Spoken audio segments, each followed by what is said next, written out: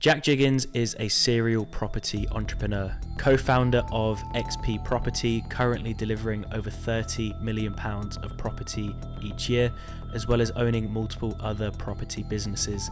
Jack is the definition of high output and high performance, and in this podcast we sit down to better understand his business, how he finds his deals, how he funds his deals, and all of the systems he uses that have allowed him to scale so quickly. So I'm a natural deal finder and I love creating deals, and the best way I think a deal is struck is one of two things: understanding the motives of the seller, and then two, creating the deal. I just knew that the more active I was, the quicker I'd learn. We discussed earlier that at some points I doubted whether we should be doing on-market deals. Currently speaking, we've got 4 sites that we're delivering, and we've got 4 sites that we've exchanged on and working on planning.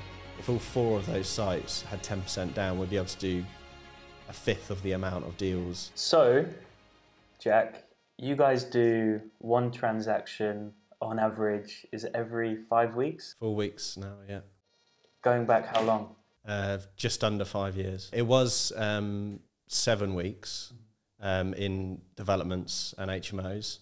And then since we've ramped up the social portfolio, it's jumped up to every 4 weeks on average. So how do you do it? Work a lot of hours. I think so I'm a natural deal finder and I love creating deals, and the best way I think a deal is struck is one of two things: understanding the motives of the seller, and then two, creating the deal. A mentor once said to me that he's never got into his office and someone's put a nice red ribbon bow around the deal and it's on his desk. Even if that happens, you need to do some work on it. Very true. Somewhere around it, whether it be structuring it, agreeing the sale, or funding it, or even delivering it. So for me, I've always been at the front end, and I'm a massive advocate because I'm not really that smart. I just knew that the more active I was, the quicker I'd learn. So we've also got out 567 hard offers since we set up the businesses. So in terms of like a success rate, it's not actually that good, which took a lot of work. And I sometimes look back at the stacks. So sometimes I'll see a site that we missed out on. For my own peace of mind and understanding and progress, I'll follow that site. So I'll make a tab on it, find out what the builder built it out for, find out what the GDVs they achieved, and then cross-reference that with what I reviewed it. Some sites that take 3 or 4 years to do that are not our sites. I look back at my stack and I'm like, oh my God, this was dreadful. But I mean, to some degree, that's just because every detailed review you do, you get better and better and more improved. For me, because I'm quite a quick learner, but I don't like reading stuff too much, so I learn off others. And activity was really key in part of that. So for me, narrowing down a process and understand it, because the more no's you get, the quicker you're going to be at getting yeses. And we don't have the same success rate now as we did then. So our success rate back then was probably like 2 to 3% on offers out. Now it's up to double digits, and that's quite a strong success rate. You could argue some of that's reputation and being able to deliver. So I focus on activity. And I think that just purely came about from being active, understanding what the seller's motives are, and consistently following up and creating that opportunity. Yeah, I think so. Like my dad always said to me, property is a numbers game. At like its conception is a numbers game. So in order to get out over 500 hard offers, how many deals do you offer on everything, or how many deals are you looking at to get to that number of offers out? Like in an average week, how many deals will you look at? Yeah, so we average about 10 offers a month. And that is probably off the basis of looking at 40 to 50 deals. Every single thing that's ever gone through our detailed analyzer we've offered on, because I hate not leaving something on the table. So we have a really high ratio for something we spend time on to what we offer on, because you never know. And when I said hard offers earlier, we have another methodology called soft offers, which I know a lot of people do in the industry, which is where we leave that door open without necessarily offending someone because we're nowhere near. So for an example, call the agent. So we've worked really hard on this. It's been through our design team. We've pulled it apart. We've worked on your GDV values. We just can't get anywhere near we're at around sort of 300, 400, 500, whatever it is, and then you sort of express that you're still interested in it if anything changes, but price, move on. Yeah. But yeah, most stuff we offered on, but we probably viewed in excess of 1,000 sites since starting. Yeah. Going back to the first part of the deal finding process, and you find most of your deals through agents, which is interesting because you hear people, including us, sometimes talk about off-market deals is where you find the best deals. Some people even say you just can't find good deals through agents. Obviously, you're a testament to the fact that you can, and obviously most of yours come through agents. How, when you're looking at 40, 50 deals a month, I mean, how are those deals coming across your desk? How are you finding them? What's kind of the... So to start off, it was completely proactive. So I didn't have anything coming in because I left a sales role in an office and I was in sales. So I went from doing nothing to being a labourer on site to then starting developments, and I had to try and build that network, and it took a while. Took lots of meetings. Like sometimes I'd go and view something just because I wanted to speak with that individual at the particular commercial agency, surveying practice or resi agency. And we discussed earlier that at some points I doubted whether we should be doing on-market deals. But in short, so my background and what I used to do when I was a lot younger was sell stuff on eBay. And the way I'd sell stuff on eBay is I'd go to page 6 or 7 on Google, find a product that is high-ticket item, so it's worth my time to spend on it. I would essentially make sure they've got enough stock, call them and ask to agree a trade discount. So I'll use a prime example. You know the geodesic domes that you have outside pubs, and they went crazy over COVID.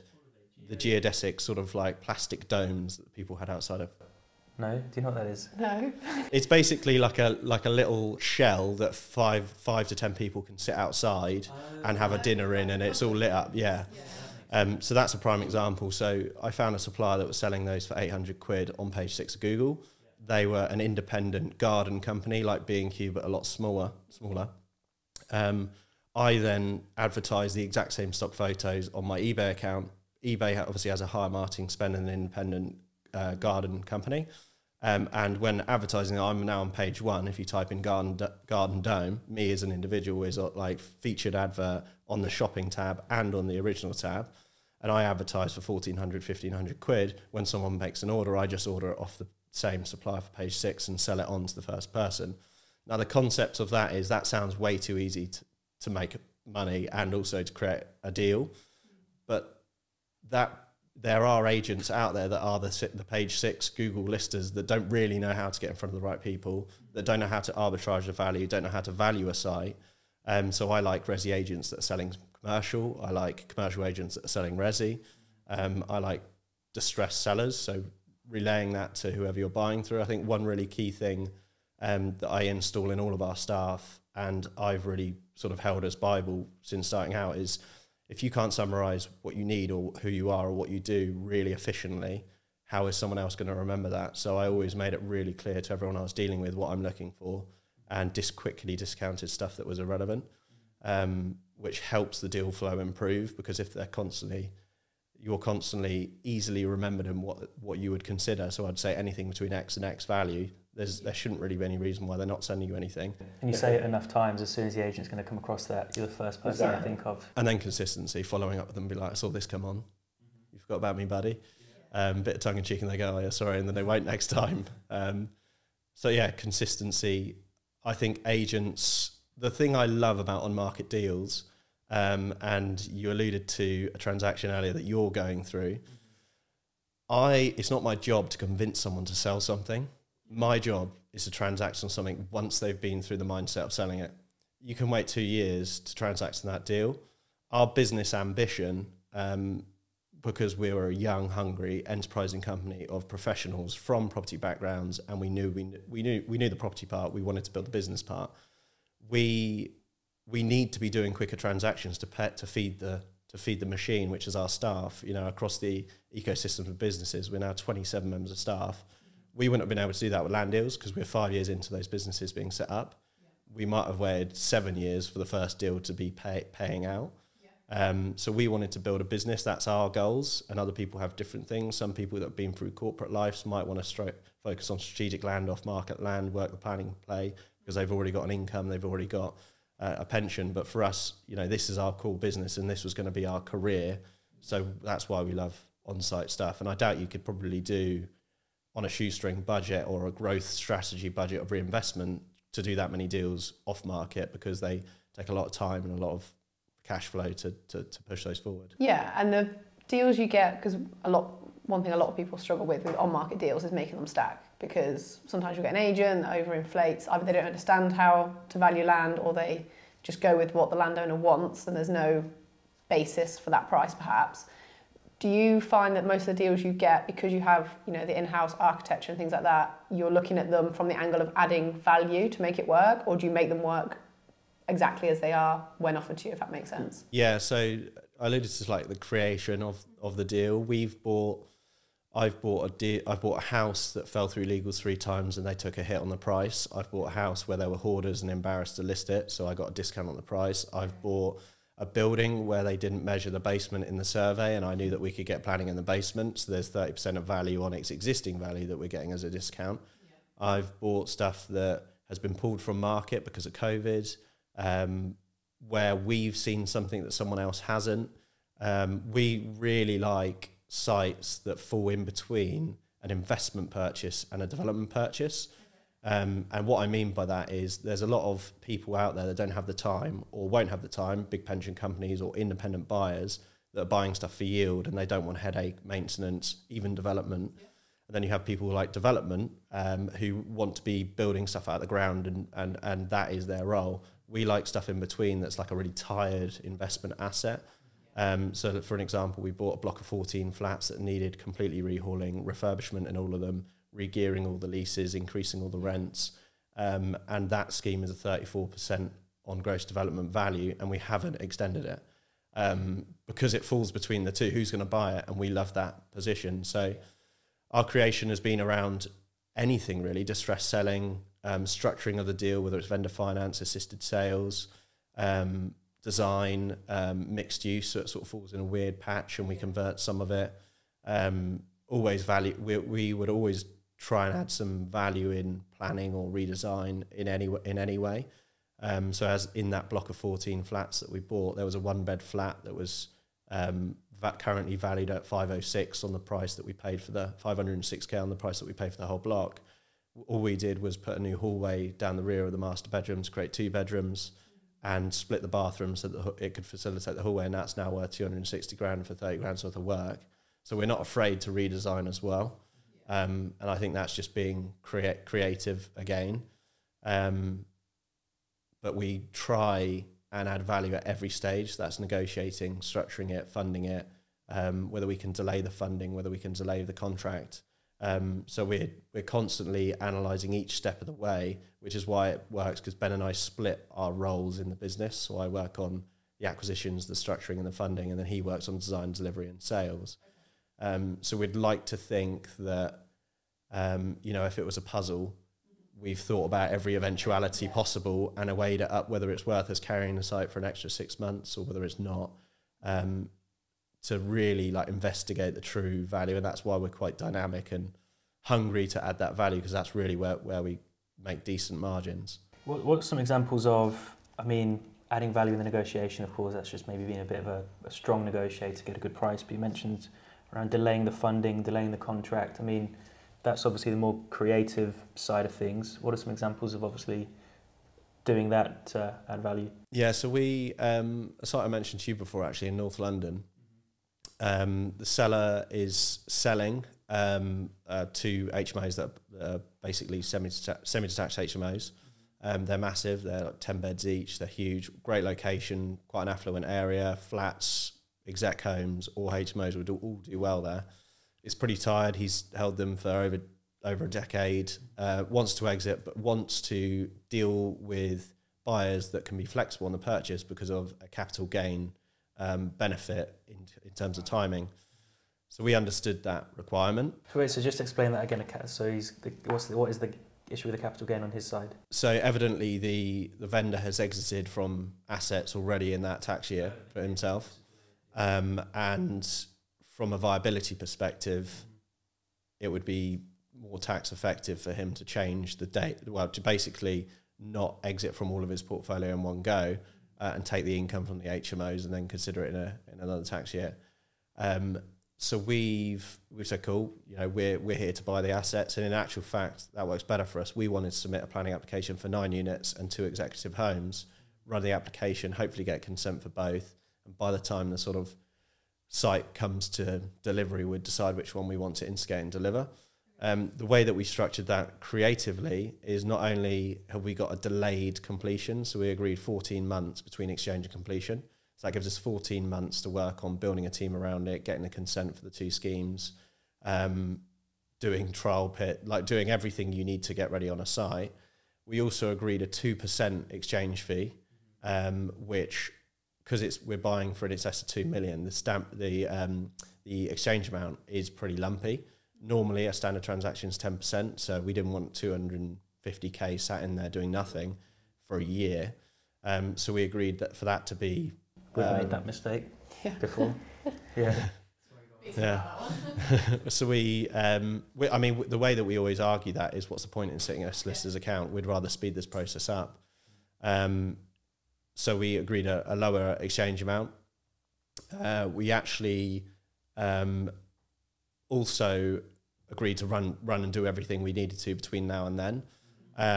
And fundamentally, that flexibility on that transaction gave us 14 months to work on it, a nominal amount down. We've obviously got work on the planning, but we would have, for an example, if it had to be an unconditional purchase, we would have been carrying that site through planning, and it might have just worked out better to refurbish the HMOs and hold them. If we managed to agree a bit of a delay completion, at least it's just less of an exchange fund down. Now we have, currently speaking, we've got 4 sites that we're delivering, and we've got 4 sites that we've exchanged on and working on planning. If all 4 of those sites had 10% down, we'd be able to do a fifth of the amount of deals. So for us, it's creatively understanding what needs to happen, not necessarily just taking standards, pushing back on, if it is 10%, why is it 10%? Because the agent's saying so, or because the vendor actually wants that? And when you start asking, you start getting. And the third and final thing we always do with all our contracts, if we can, is make the contracts assignable. So we've taken a position on site, we've exchanged, we've secured it, we're legally obliged to buy that in that SPV, but we can assign the contract to someone else if we want to sell it on with planning, or trade it into an equity joint venture with someone else, or whatever that may be. So that's an example of like the structuring from the outset to make it a bit more flexible. So the one in North London, it's not an option agreement. It's a pretty normal. It's a normal purchase contract. Exactly, yeah. But the risk, if you didn't get the planning you wanted, would you have still completed on it, or you just assign the contract? That particular one we would, yeah. So we've got a RICS valuation for more than what we're paying for it, which is dated. So you could argue there's been a bit of value creation and capital appreciation. Normally we do a conditional contract subject to satisfactory consent, which is a very obligatory term because it's what is satisfactory, but that's why we like it. And we normally, even if we fail planning, we still want to try and come to an agreement with the seller. So we normally put satisfactory planning, but we'd like to either renegotiate or readjust where we are to suit planning and supply and demand and what we can deliver and where it's at. That's pretty strong negotiating to get people to agree to that exchange deposit and then a conditional contract. Yeah. Well, that's one thing I was going to say. So obviously the 10% is like pretty standard. Yeah, solicitors, sure. Whoever initiates that. It's just assumed, isn't it? It's assumed. And a lot of landowners would be advised 10%, so then they want it, even though it's not theirs. How do you sort of objection handle that? Because a lot of people would just say, oh, you're not good for the money, or you're not committed. Like, how do you objection handle that to get down from 10% to 2% on exchange? So that's an example, but we've got 2 2.5 million GDV schemes which are in planning, and both of those were 5k exchange. So it doesn't have to be 2%; it could be less. But our argument is always that money literally just sits in a solicitor's account and doesn't earn any interest for anyone, doesn't do anyone any benefit. It sits in a client account and does nothing. Our argument is, look, can you support us in this? We want to make this as seamless as possible and put those funds into working on the planning or working on the legal process. And there's actually no benefit in it going into the solicitor's holding account. But it's, for us, it's a bit more like, if we can negotiate that, why wouldn't we? Yeah. We sometimes get pushback. We've had pushback on HMOs or houses or single units, because that's just, vanilla sale. They're not really used to that. But then again, they're not massive transactions anyway. Yeah. And we're probably not trying to pull the scheme about between the exchange and completion date anyhow. Yeah. So it's just asking the question and saying, it'd really help us if we could reduce this down, because so for an example, that scheme, that 160k could be put to much better use, improving the value of the asset, doing what we need to do, working capital in our business. And most people don't really have an issue with it. I suppose it's a bit like how we would say we wouldn't pay anything like an option fee, because we say we're investing that money into the planning, and if you didn't go ahead and buy that, you've still spent the money on the planning, exactly, and they've still got the planning on their piece of land, so they've still come out better, I guess. Yes, in that your commitment is the costs that you're incurring, which and again, the time, yeah. Well, which makes sense, I suppose. One thing I always say to vendors that are really concerned about, but what if it's a low amount and you're going on the planning? I'm like, look, I make a profit when we buy the site. We have to buy this site to make a profit. I haven't run the business for this long by pulling out of transactions, I can reassure you that. So if I can get this done, I will, and I'm happy to be nimble on the exit and what we do with it, but you need to work with us. Sure. I know we spent a lot of time on the finding deal side of things, but final thing I'd be keen to find out about is, you mentioned, let's say, look at 40 to 50 deals in a month. What's then the can't get my words out today, the decision-making process around progressing that to the next stage? You mentioned you've got a detailed deal analyzer, but is there a step in between? Yes, I'm like Mr. Process, which is great, because that means I can offload it or put it onto our team, whether I'm away or busy or doing things like these. Do you want the whole process? It's pretty detailed. Yeah, let's go for it. I know you like talking about it. So I have one thing that I really struggle with from the outset is what deal, from Rightmove, from someone emailing me, from someone speaking to me at an event, what deal to look at first. That was my first challenge, because I found that I would be looking at stuff all at the same time and I'd miss something that I really like. So I have a grading system, which is out of 15, and I grade the deal on 3 metrics. What the deal is like. So our business have a very set criteria. We like 1 to 30 units in the home counties of West London. So I'll grade that on how that deal sits. So if it's a 1-bed flat that needs gutting and refurbishing against a 14-unit scheme in the home counties, I'd value the 14-unit scheme a 5, because it's a much better deal for our business, and I'd rate the 1-bed flat as a 1, because we can't grow our business on 8 flat refurbishments a year. So that's the first grading. Second grading is how well is it marketed, because what I'm gauging here is, shall I warrant my time on this proposal? So that's, is it on Rightmove? Is it on Estate Gazettes? Is it everywhere? So this sort of leading towards your grading of off-market, on-market. On-market stuff can be badly marketed, and that's what I'm grading here to see how well it's marketed. And then third is, who is your contact that's got the deal? If it's your cousin that's got the 1-bed flat and they haven't approached anyone yet, that's quite a valuable lead, and that might be worth you spending your time on it. If the 14-unit site is an agent you've never worked with and it's everywhere and every man and their dog can go around and view it, and you're going to be competing with a lot of people, that value of time might not be worth it.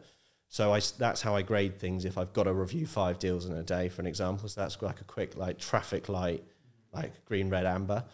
And then when I go on to analyse something, we were very, you could say, millennial focused or too regiment with our time. We would always send everything through a draft stack before we go and view it, because half a day at the office for me is a lot of time when we've got 40 sites on our desk. So I would then put it through our draft stacker, which is really high level, rough acquisition price. And I normally would follow that with a 10% discrepancy either way. Maybe we might be able to overpay for it if we could get it conditional, or underpay for it if we could do a good negotiation at the beginning. And then I would just cross-value standard build costs, standard in pound per square foot rate, standard out pound per square foot rate, and just see where the deal sits. You can quickly then see if something's overpriced, which would then warrant me putting a call into the agent and be like, I would come view this because of the deal. It's 14 units in my location. I think it's a great deal, but it's just not matching up for me from a desktop perspective. Can you, and one thing we would always do is I would always say to my team, make sure you're acting the fool and let them lead. So I would always say, I'm missing something here. I must be. Can you show me how, you know, I'm so out here? Because the acquisition price, the land, so we've been outbid on sites with the land value and what people have paid is the same as what we would pay on our build costs. So I sometimes let the agent then go through that process of realizing it's overpriced and letting them tell me that. So I'll go, well, how have you got to a land value, or how have you got to a value for the building?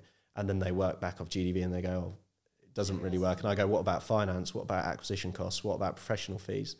So if it doesn't work, that's what I do. I check in with the agent and see if there's still light at the end of the tunnel to waste my time to go view it or put it for a detailed stack. So that's like traffic light, draft stack, check in if it's really not working. If it's not working, I will leave a door open. I'll say, look, I like the scheme. I think it's overpriced. I'd rather, because we've got such a strong pipeline, have a chat with you in 6 months when I don't think this is going to be sold. Or if it has sold, I think someone's overpaid for it. And I wish them the best and put a note in my diary to call back in a few weeks. If it looks good on a draft stack, which is basically rough guide or a bit of a discount on the pride and the pound per square foot values look good, and I think there might be a value add, I would then go and view or put it through our detailed stacker.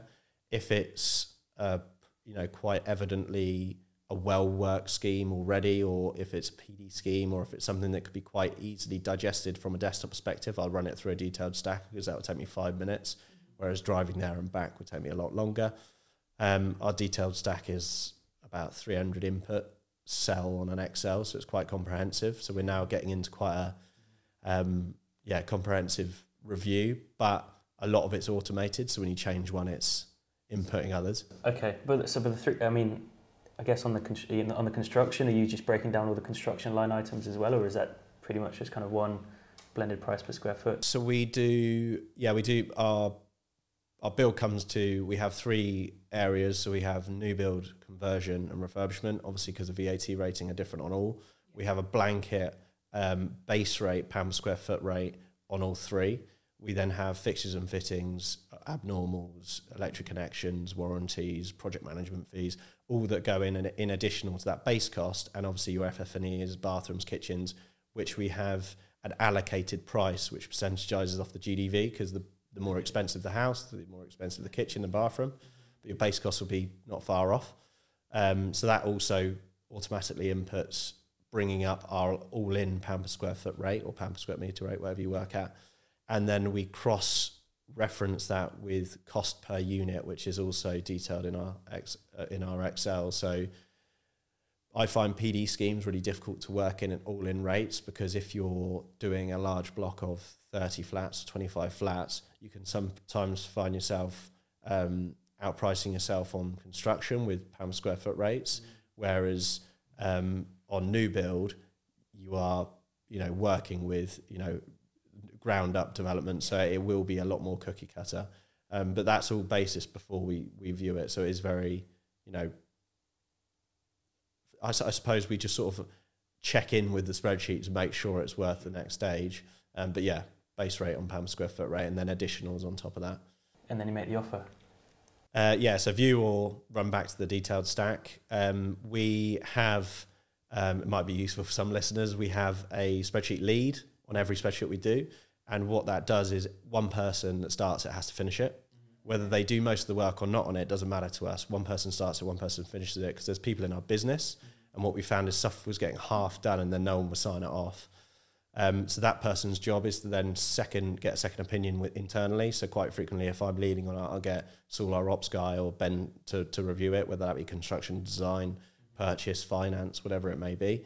And then we obviously all agree where we're at. I quite frequently don't check in with Ben from a design perspective. Obviously, his technical background is really useful, but I want to be doing deals without any risk. So I am offering based on something that I don't need Ben to add value to, because otherwise I won't be able to sell it to a bank or investment, because if there's a lot of hope value in there, is really difficult to sell to investor partners or banks. So I may bring Ben in or not, and then we would then get the offer forward with an offer deck, our property CV, which is basically just experience and what we've been doing. We have different locations on property CVs, which we think is really applicable, especially for local agents and local landowners. Oh, so you include that in the offer to the agent? Okay. So we offer pretty much everything from the outset. So offer letter, including timeframes, who we are, property CV, sometimes regionally focused, proof of funds, and then get that over in an email. And one thing I found interesting that you've talked about before is you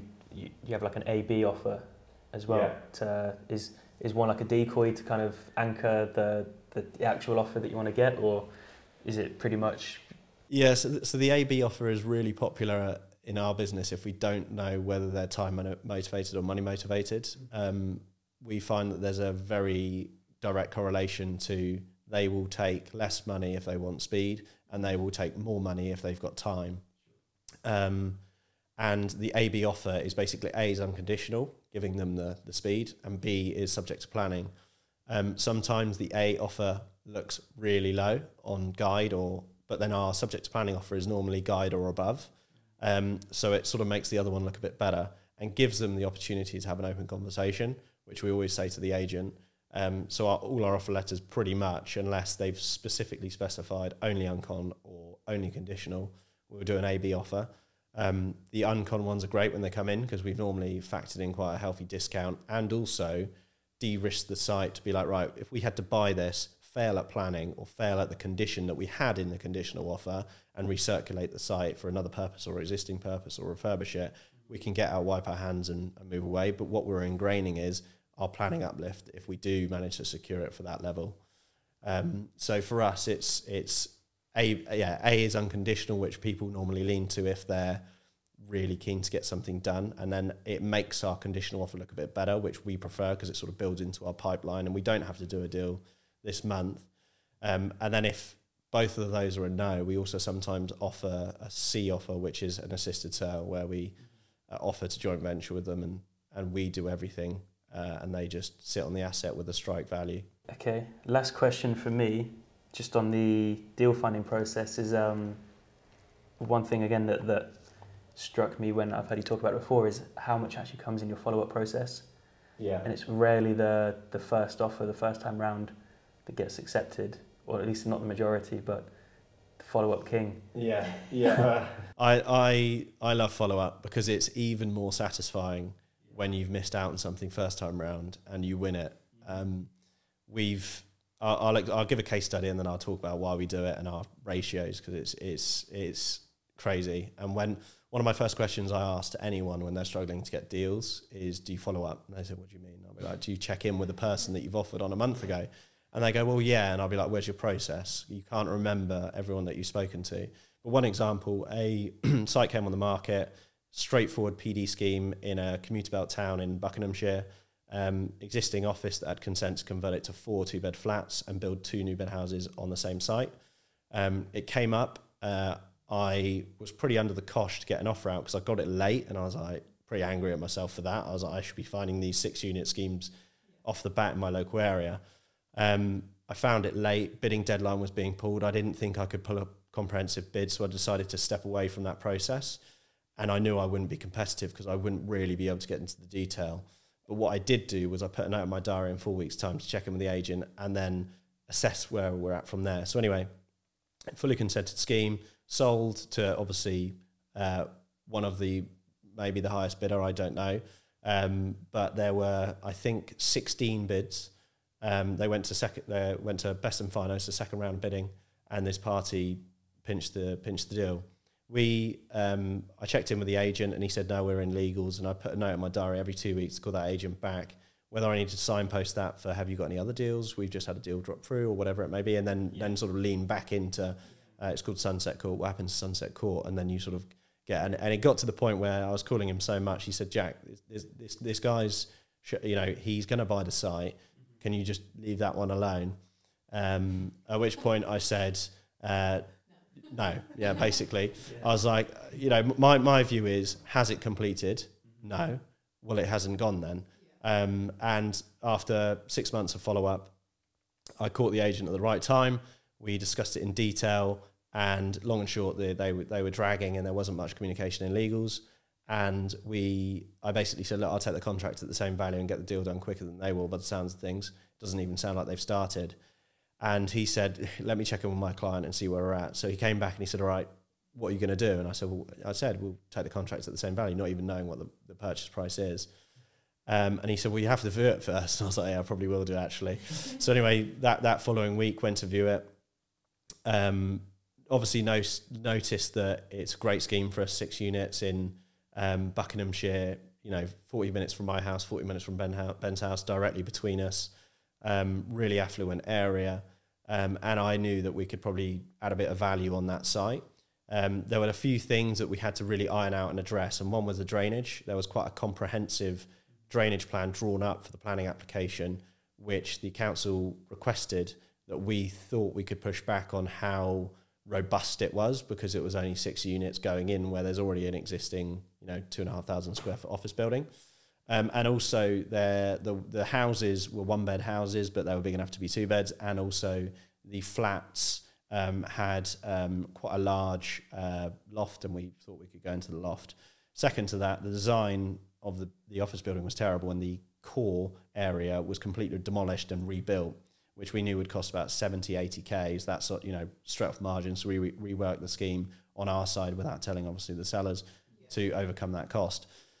So we ended up reworking the scheme, following up the bid. We bought the site at the same value that the existing buyer was going to buy it for, which was 780 grand for the site.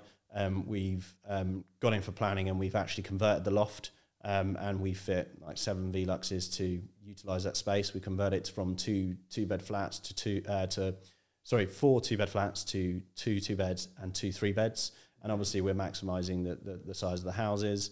And the GDV's gone from like initial stack of 1.8 to 2.6. So that enhancement and reworking, some of that comes at a cost of construction and delivering that, but our profit on GDV is up to the 30s now on that particular scheme, which had consent. We didn't even agree the price. We took on someone else's agreed price. If they're listening to this, they're going to be punching the computer. And we're going to do really well out of that scheme. And that was a prime example of, you don't have to be bidding on something first time around. It's all in the follow up. And there's even more so, I'll tell you who else is punching the screen, the 13 other bidders that should have probably been revisited. Because they were showing interest, and we didn't even view it by the time that we had an offer pretty much agreed, subject to a viewing. So it's being persistent, being there at the right time, building a bit of rapport with the agent, proving that you can do it, and that is the power of follow-up. Now, more to like metrics is, my view is, if I've assessed something and offered on something, all the hard work's done. So for me to revisit that deal and come back, pick up the same deal and contact the agent, it's a lot less work than finding something completely new, viewing it, building rapport. So my return on time is huge. It's probably 5x. So my view is, if I can constantly just revisit my pipeline on all the deals that I've offered on, and then obviously look at some new stuff, because there might be 80-20 split, but probably 80% of my time is spent on follow-up. And you're going to have a lot more success. It's a national stat, so it's probably not accurate for developers, but 1 in 3 deals between offer acceptance and exchange fall through for one reason or another, whether that's buyer or seller or bank or whatever. But I want that 30% on everything that I've offered on, and I want to make sure that I'm the first person to get that 30% on everything that I've offered on. So if it's 10 offers a month, hard offers a month, 40 deals review, that's 3 or 4 sites a month that I need to be revisiting and making sure I'm on that. So it's been a huge stat for us, and 90% of the deals we've bought, we didn't secure first time round. So if I had 0 follow-up progress, I would be buying 10% of what I have bought. So, what is that? If I'm doing a deal every 4 weeks, that's a deal every 40 weeks. It's just, not even transferable. So building a follow-up process, and don't rely on your memory, don't rely on anything like that. In sales, you need to put everything onto tech and make notes on a system and check in and set yourself reminders. And the better those reminders are, the warmer the conversation is next time. So we have a really regimented follow-up process and following up all the deals we offered on. And that's probably been more so successful than our original offer process anyway. Yeah, I love that. I think that's so good in that case study, because at that point where the deal's fallen through, or in that example, it's the transaction wasn't really moving forward and you stepped in. I mean, the agent just wants their commission. They don't want to have to put it back on the market, speak to all these different buyers, go and do more viewings, drive 30 minutes out of the office to show people around. The seller's more motivated than ever, so they probably even consider taking a lower price if you can move quicker. And so it's just, and you've already done the work. You've already spent how many hours in the spreadsheet. So it comes back to one of the first points you made in this conversation is you can't just expect these deals to happen. You got to force them. So yeah, I love it. So obviously you're very like process, organisation driven. Similar to you, right? Yeah, so similar to me. I'm not very good at organisation. You have multiple businesses. Yeah. Talk us through what each of them are, because that's got to be massively important when running. We have 2, but you've got 5? Yeah, I think so. No, we have 5 businesses in the ecosystem. Just sorry to interrupt, but do you see them as 5 different businesses, or do you see it as one business with 5 different parts? It's definitely 5 different businesses. Okay. I think that's normally driven from decision making. From a social perspective, all of our business, our Christmas party is 27 people.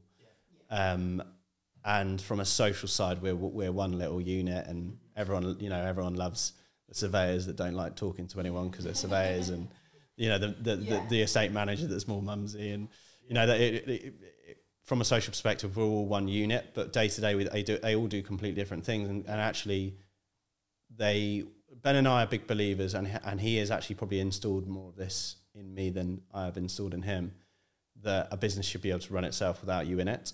And to do that, you need management, you need people knowing what they're doing, and you should be doing strategy stuff, working on it rather than in it. And I do think our businesses are quite different in ways. We work on the same schemes, and we do a lot of the same things, but there's probably more business outside of internal business that we actually work on. So more of our business comes from externally than it does internally within our businesses. The benefit of the internal sort of like cohesion is really easy to set them up, because there is no risk, because we are doing, so I'll go through the businesses and how XP Survey started is a good example. But the original businesses was I run a management and HMO business with my brother, which is called Central Suites. That's coming up to 5 years old. XP Property, which I founded with Ben. So we're 2 directors in that business, which is also in excess of 4 years old. I think it's coming up to 5 as well. So that's the main development business, which is XP Property. When I met Ben, he had already set up Aura Architecture, his architectural practice. And then Ben and I hated the service we were getting for measurement building surveys and topographical surveys, so we set up XP Surveys. So that's 4. We also then, XP Property are a shareholder in a social portfolio with the delivery team for, so that's the 5. Ben had done property before that, and I had, and mine was in a company, so I wouldn't have necessarily said it was a business, but it's maybe there's more to that. So technically speaking, now we're 5-6 years on since the original one set up. You can look back and say, if we get a site, we can survey it, we can design it, we can deliver it, and we can manage it, whether that management's private, which is HMOs and co-living, or whether it's social, which is a slightly different tenant type. So we can pretty much do any project end to end to some degree, and we can, a lot of the project actually goes all the way through the sausage machine, and rather than us having to go to a third party, it's all controlled in-house. Everyone knows each other, so if it's a specific surveyor going to site and we need loft dimensions or an elevation that's really important, or a neighbouring building height that's really important, we can make sure that's installed at the beginning. The design team are obviously, or architecture, most of their work is external, but it's great having that sort of string to our bow to be able to really easily mobilise design internally and pull off their skills and expertise and their contacts. And Ben, as discussed, the building behind us, he was technical manager at the Berkeley Group. He was never an architect, he was technical manager. So he's really good at managing that business as a business owner, but he's not designing stuff in there. So he does help with that in XP Property. Then there's obviously XP Property. We wanted to be, an enterprising and dynamic SME property development business in the home counties and West London, delivering 8 schemes a year. We're now delivering £16 million worth of stock. We've bought 59 sites, and it's very much we buy something, create value, whether that's mixed use, commercial, residential, land, regearing leases, structuring something financially. It doesn't really matter. We are developers. We develop stuff. It doesn't have to be a specific type. And that is probably where Ben and I spend most of our time. It probably is the most time intensive, but I don't know if you guys find this, but a property development business is like no other business. Yeah. It's not like a product or service almost. It's an entirely different beast. Yeah. I mean, you can build a team or you could not. You can get seed capital on one project but not another and diversify that. There isn't really any other businesses out there like a property development company. So that was, I think XP Property was always mine and Ben's childhood dreams and aspirations and goals. So that was sort of the core of Ben and I coming together. And the others were sort of spin-offs of hating the process or being annoyed at something or see an opportunity. And then Central Suites, which I run with my brother, is much more family orientated. Like, I enjoy working alongside my brother day to day. We work in the same office. All of our team are based out of the same office. There's a really good group amongst us. We've obviously got Ben's Clapham office and then our head office in Henley. And we're now up to about 100 beds under management, most of them owned, some of them XP Property stock. So when we finish something, we benefit from the management fee as well. But also we're invested because I've developed it and now we're also managing it. So they're the 4 companies, and then the social portfolio basically came about because a school friend of mine who's doing really well in a prop tech, I suppose you could say, business, approached me with an opportunity with basically a signed mandate from a housing association. He wanted to work on the acquisition side, which was really difficult for me to give up, I must admit. Scratching my head like, why is he paying Guide for stuff? Yeah. Never done that. But he worked on driving the deals forward. We got pulled in as the delivery team, so we're basically project managing all the schemes. The mandate was for basically 200 beds a year until anything changes in Croydon. And the other business partner in that is a guy called Thomas, who runs all of the legal, conveyancing, finance, accounts, etc. And then the 4th and final partner is a funding partner who we brought in, who we work with quite a lot on equity stuff on developments. Ex-hedge fund, moved into property funding. We met them 5-6 years ago, get on really well with them. And we brought them in as the equity funding partner. So that, in the last 18 months, we've delivered 100 beds. We've got another 30 or so to go. We've agreed an exit on that on a compressed yield. So it's buying tired care homes, HMOs, putting the housing association in there on a 10 to 25 year lease, and then selling the income on that portfolio. Yeah, that's what I was going to ask. So it's not you're not finding these units to sell to the HA or whoever has the mandate. You're finding them, putting them in on the lease, and then selling it to like the investment market on the compressed yield. Yeah. I want to touch on the finance side of things. Obviously, a wizard at finding deals. Obviously, all these deals have to be funded one way or another, and maybe you don't have an unlimited pot of cash yourself, as most developers don't, and obviously we have to then bring in banks, investors, etc. I'd just be keen to know, and obviously, kind of the 3 pillars of development, if you like, is obviously the deal flow, the capital, and then the project management side of things. The deal side of things we talked about. I guess Ben is more on the delivery side of things. The capital raising and the managing the finance side of things, is that your responsibility? So I arrange all debt, development and bridging finance. That's my job. So I do, finding, structuring and funding. With that funding, it's technically my job to find the equity, but we have found that equity can't be found necessarily always the way that you want it. It comes from all interesting places, interesting times, normally the wrong time, and is pretty difficult. And we really struggled with our first deal. We were courting 8 to 10 partners. I actually think what let us down is we didn't have confidence in ourselves. So that 8 to 10 partners in one deal? No, we had sort of, to some degree, like wined and dined. Like met with coffee, met with lunch, did half a dozen meetings with 6 to 10 investors on our first deal, and no one really wanted to do the deal with us, and it was really difficult because I was like, what are we doing wrong here? Like, we're pretty investable.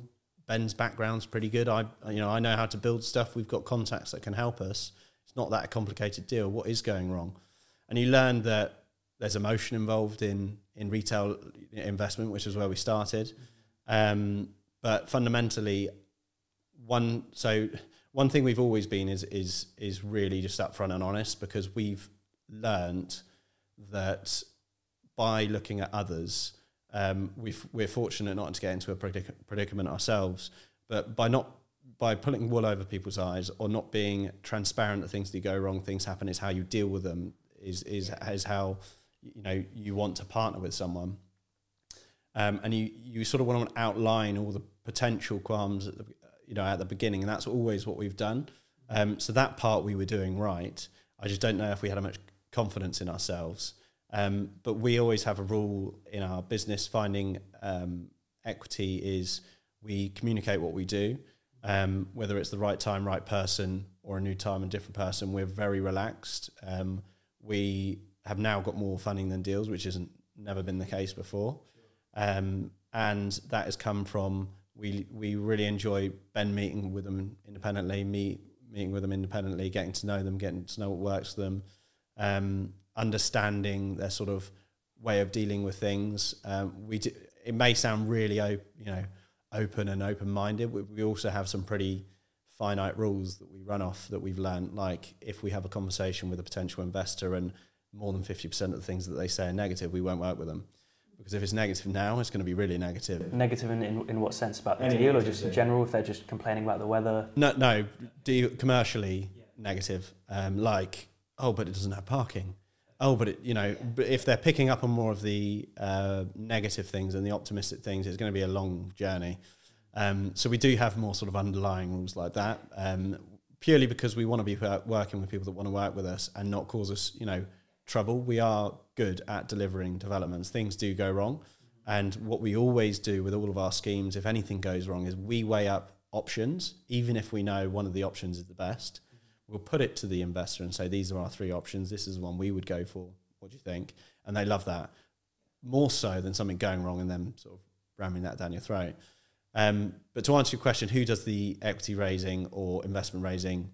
Like both of us or all of us. I think that everyone in your team should be investable.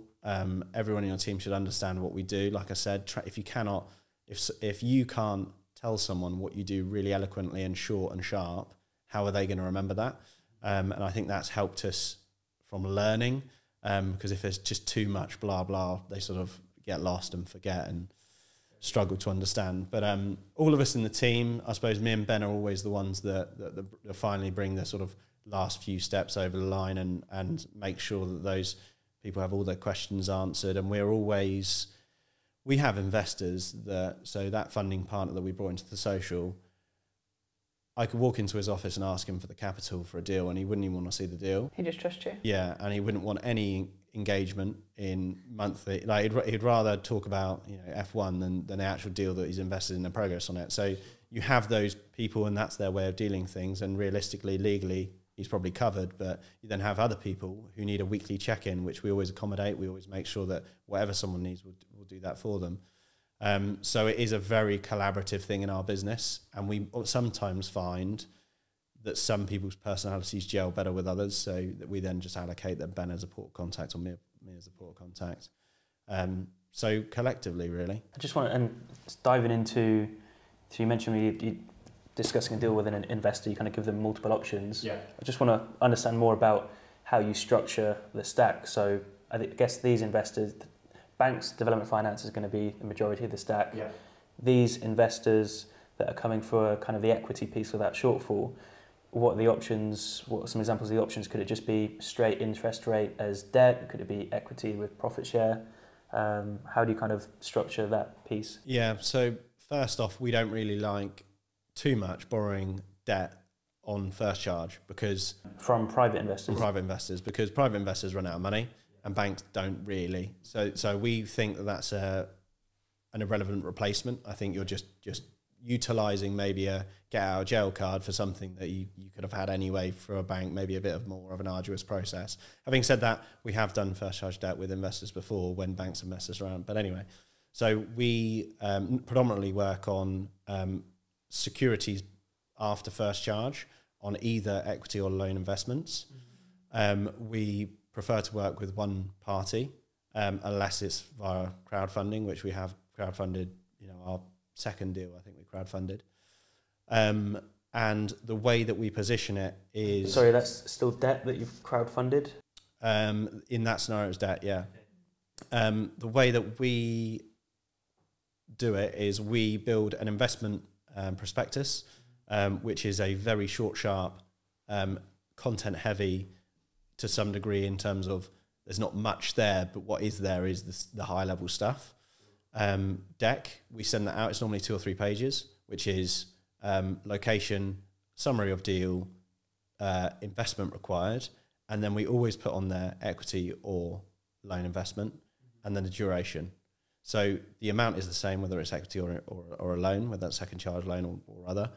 And then we let the conversation go when we're face-to-face or on a call with them, because they might be either or. Sometimes like I said, we've got 4 in delivery. We currently own 6 sites. We've got 4 that we've exchanged. So soon to be, we'll own 6 to 8 sites, and that's pretty much our average. We wouldn't want all equity and we wouldn't want all loan, because if we're good at what we do, we make more margin on our loan investments because we're arbitraging the loan ticket against the IRR of the development. And if we're bad at what we do, the loan investment balances the portfolio. So we try and get a bit of a 50-50 blend across the portfolio. So let's say by coincidence, we put 6 investment prospectus out over a 3-month period. All of them came back as equity. We'd probably push back on a couple and see if we could find someone else to plug that gap for our business sake. But we'd probably never be too upset about doing all equity deals, because it's great to work with other people. If we do what we say we're going to do, everyone benefits, and we are always thinking about more than a year ahead, because we're not trying to screw anyone on investment from the outset. So we'd rather do equity deals, but we wouldn't want a whole book of loan deals. I think that's extremely risky, and even up to like majority, I think that's also really risky. And unfortunately, we've seen some development companies fall foul of that. Because it does become a borrowing process, and they borrow to pay and so on and so forth. So we just want balance, and we can control what we can control, and we can do the best that we can. And sometimes that's having high-level strategy reviews like that. So we send the investment deck out. It's not that detailed from a numbers perspective, because it's our investment prospectus is to start a conversation, not to give someone a yes or no. So if they like location, deal size, investment size, we get on a chat. Love it. Okay, so what's looking 2, 5, 10 years ahead? What's the goals? What's the plan? More businesses, or? Yeah, we've actually been told off for setting up businesses by wives and business managers. I think Ben and I would open more businesses in different areas, and look at M&Es and stuff like that. Like my passion is business. His is probably more property, but he's really good at business. He's extremely well versed in business application. I think there's a lot of value in that. He's grown Aura Architecture from I think they're due to turn over 7 figures in their 5th year, which is crazy from a standstill. But looking forward, so to break the businesses down, because we like to do that. They're not all on one bank account. They're not all the same team. They're not all the same payroll. So starting with, I'll start chronologically as developments go on. So XP Surveys, 2 years old, 6 in the team. We do want to grow that business a lot more. I think we turned over 130k in our first year, 280k in our second year, made a profit in both years. We're looking to basically grow 100% for the next 2 years, and that will include doubling our surveying in-house capability. That's just really fun, because running a development company is really difficult, especially from a cash flow perspective. But we get 50% of our invoices are paid before we leave the office. It's a service-based business, so as soon as we've done it, we're fully paid up. And it's crazy seeing, like, I think it was like month 3, our balance was greater on revenue than it was in costs. And I was like, there must be something going wrong here. We've got payments coming out. So yeah, grow that and scale that. We've got some creative ideas. I make it the office laugh when I say that we're the Elon Musk coming to the car motive industry. In the surveying market, we've got an automated quotation tool that no one else has for both topographical and measured building surveys. We've got a international team that can develop the plotting work overnight. So we don't just do everything in-house. We can outsource it and get that turnaround quicker. We've got kit that the minority of the market are using, which is quicker, more efficient, can do 3D models, so on and so forth. So we're constantly trying to improve everything in that business to make it, I suppose, more tech-driven and advanced than any other business out there. And that's XP Surveys. Then on to oral architecture. Maybe Ben might come and speak on this podcast one day, so I'll let him tell you the future on the architectural business. But I don't think his team's going to grow hugely, but I think they're going to work on slightly larger value schemes. They're doing 50 to 60 schemes a year, so they're quite a busy company. I think there's 13 or 14 people internally. And Ben's aim was actually to scale that and sort of pull himself outside the business to focus on development. So he's got an operations manager in that, managing that business. On to XP Property. We don't really want to do more deals. So the 6 to 8 annualized we like. So that is starting and exiting 6 to 8. Obviously they overlap year to year. We're not like the housing land supply where they count half-finished projects and finished projects. If it falls in that year, it falls in that year. So we focus on 3 in legals, 3 in delivery, and 3 in sales. That's our 6 to 8 a year. Our average GDV at the moment is about 2 to 3 million across those 6 to 8. We want to be progressively and surmountably increasing that every year to get to a 50 million pipeline. So that will look at 7 to 10 mil GDV schemes. We want to stay below house builders. And we actually believe our current team, which is 6 of us, is the same team that could be delivering that. We don't necessarily want to run a construction company because we want the construction companies to take the risk on that. If we're taking the investment risk, design risk, acquisition risk, and everything else, we want that to sit on someone else. So we would just like to keep on delivering schemes in the home counties, West London, North London. 6 to 8 sites. There probably might be some planning plays in there that we sell on without actually having to deliver it and getting planning. But 50 million is our target annualized revenue point. We're currently at 16, so we've got a bit of growth to be doing, but I foresee that probably we'd be aiming to do that within the next 5 years. And then central suites, that will naturally grow as XP Property grows because we manage everything we keep, which is about 50%. Central suites is an interesting one because given the right circumstances, the right team, I'd love for that to be a franchise type model of co-living businesses around the home counties. And what I mean by that is if you were to go on, won't say any names, someone's course to do a HMO module, the first 2 things they'll say is make sure there's a university and make sure there's a train station. All of our portfolio are in towns that don't have a university, and one of them has a train station, the others don't. And we've won HMO awards. We've got all money out deals. We've bought a house in Henley-on-Thames, which is in the top 10 most richest and wealthiest areas in the UK on a 13% yield.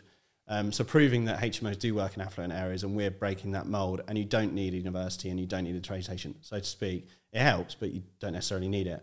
So we are basically building a cookie cutter brand, product, systems, team, finance package, and we're basically hoping to reach capacity in all the areas that we're dealing in, which is towns and smaller cities that have circa 15,000 population, and just replicate that in all the other little areas. We have really low barrier for entry because no one else wants to go there because there's no universities or train stations, but we love it because capital appreciation is phenomenal.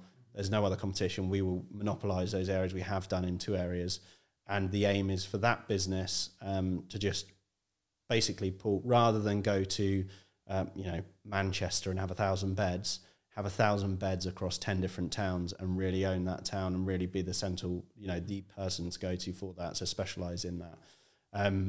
We're operating in 3 towns at the moment, so we want to be more than that, like 10, and we'll have a core team and then a regional team. The regional team will have the exact same employment structure, so the exact same amount of people doing exact same, maintenance, estate management, and then the core team is your management, finance, FD, and all of us, and then you have an acquisitions team that helps sort of train up. So we're looking at that. It's getting there, and then obviously we're managing all of our other stock. So eventually we want to get to four-figure beds, but we'll get there hopefully. There's so much to be said about how much clarity you have over those goals, and you know exactly what it is you want to achieve, when you want to achieve it by. Because Rosie and I mean, we speak to a lot of people all the time, every week, that are in development, want to get in development, maybe need some help when it comes to understanding how to raise finance, find deals, etc., etc. And one of the questions we always ask, what's the goal? And they don't know. They don't know. They haven't got an answer. And well, they'll be like, to be a developer, or like something really just broad brush. Well, even there, just relating to the business. But I think one of the biggest keys to productivity and growth is just actually having the clarity around what you want to achieve. I mean, we went and saw Grant Cardone, and I heard him say recently, like, knowing what you want and when you want it is a superpower in and of itself. Yeah.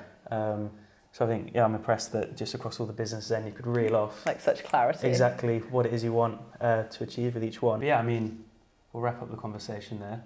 It's been insightful. Definitely how almost militant you are with just your processes. Sure. It's impressive. So yeah, thanks for coming. Thank you for having me on.